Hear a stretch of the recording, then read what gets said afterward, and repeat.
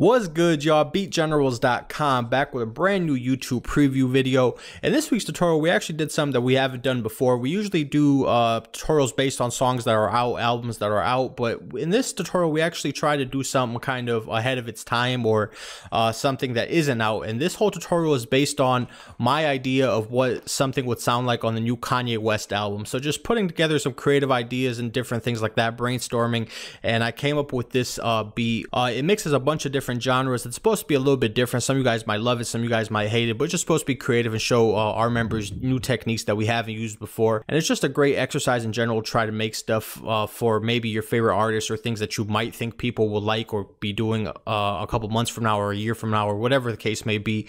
Just trying to stay relevant ahead of the times.